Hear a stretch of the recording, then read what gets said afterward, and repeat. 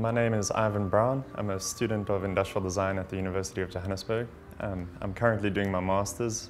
The focus of my master's dissertation is an appropriate beekeeping technology system for emergent beekeepers, of which the concrete beehive is the focal technology. Globally, there's what's referred to as the bee crisis, which is the global decline of pollinators, specifically the honeybee, through modern agricultural practices, the use of pesticides, the transport and trade of honey across borders and around the world, spreading diseases and pests. And in South Africa specifically, the beekeepers are having a really hard time, where the majority of beekeepers experience up to 30% losses of their equipment and colonies of bees every year from theft and vandalism specifically, but there are other problems such as honey badgers, fires, floods.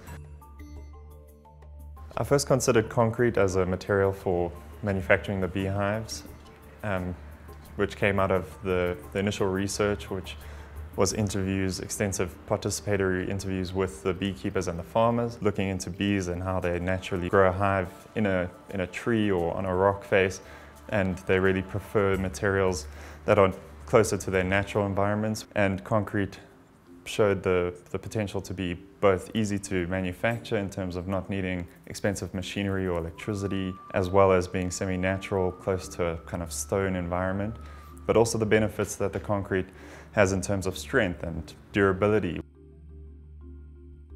One of the things that beekeepers will immediately point out is that beehives are really quite heavy, especially when they're full of honey. So one of the things I had to look at was how to reduce the weight of the concrete.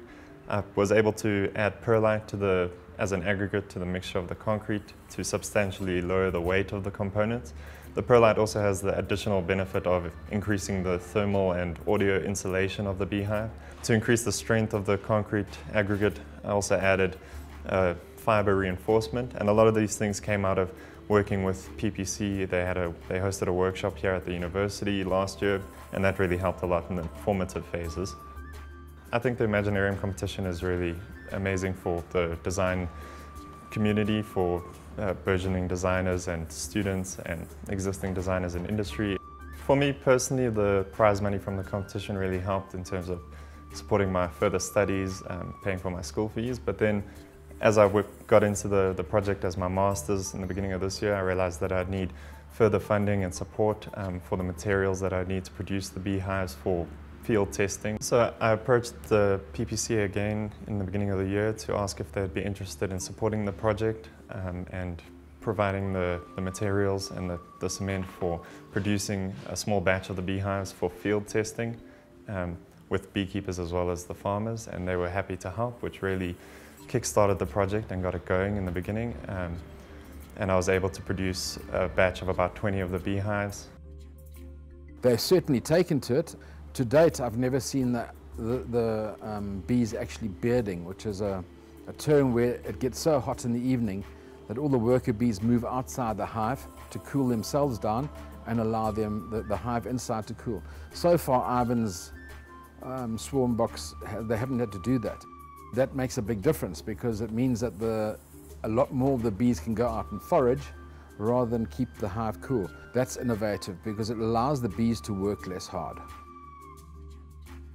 People always think that cement is just used to create concrete, to make concrete for mass industry, for buildings, for bridges, for dams.